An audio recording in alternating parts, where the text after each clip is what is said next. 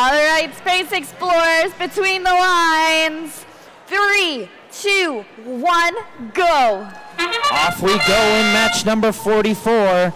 All three robots on the red and all three robots on the blue making a move. But we see a blue robot going all the way down the field. You definitely don't want to be doing that during a sandstorm. It's dangerous out there. All right, and off we go. 69-77 making a placement, trying to come back. 63-97 coming out, trying to pick up one of those cargo balls. 7200 Banting Memorial High School trying to place a cargo, but it falls just about out. On the red side, we see Lynx with a hatch, and they deliver it successfully. Very good job from them. 76-14, making their way to a human player station.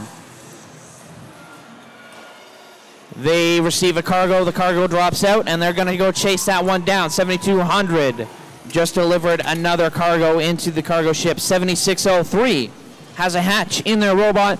They're looking to place that on the blue rocket, and they are successful on the lowest level. 45-30, Red Alliance with a bit of a lead, but Blue Alliance can come back right now. 7200 makes another shot, looks good for them.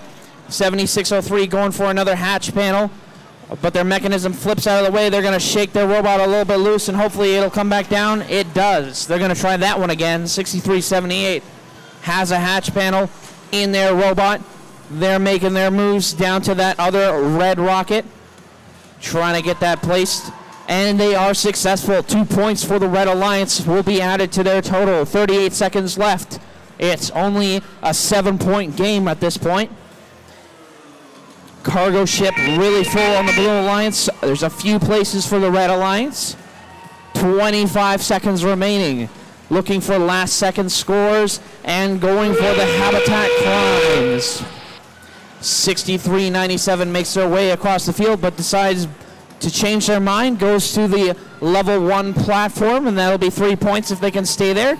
3 blue robots, all, ooh, what a shot from 7200, didn't quite make it, but it was very close. 1 second left, and that's the match.